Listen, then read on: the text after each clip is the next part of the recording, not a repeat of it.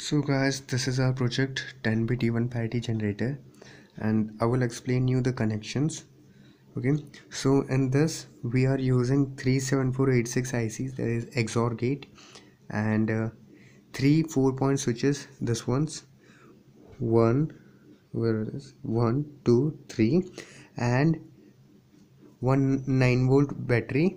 Okay, and see 9-volt battery and connecting wires. Okay, so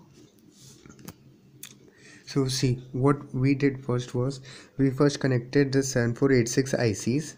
Okay, then we first connected VCCs and grounds. Okay, this side is ground, and this side is VCC.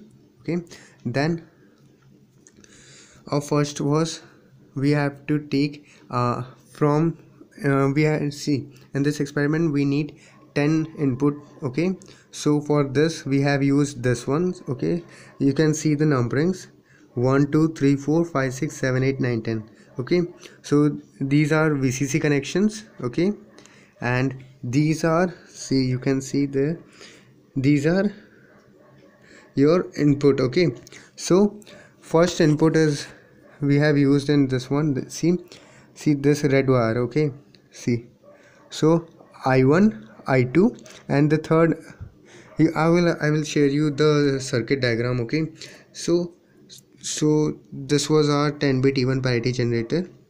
Okay, and for checking purpose we are using this. See, and 10-bit parity generator, if your one switch is in odd and other are first is on and other are off, then it will glow. Okay, so let me connect the battery. Okay, and battery, this one is for ground. Okay, so with connected to ground, and this one is for source power, that is VCC, and we have to connect it to here. Okay, see, okay, here, and the bulb is glowing. Okay, and if we on 2, that is now even. Okay, now even number of outputs are high, so the bulb will not glow. Okay, so let me connect it properly, and now to this one, the bulb is not glowing. Okay, and if we on the third one,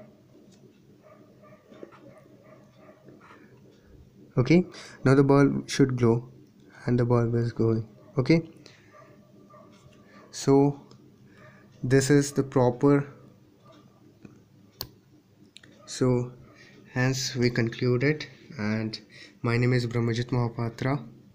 You can search me on Instagram, Brahmajit99. Okay, thank you.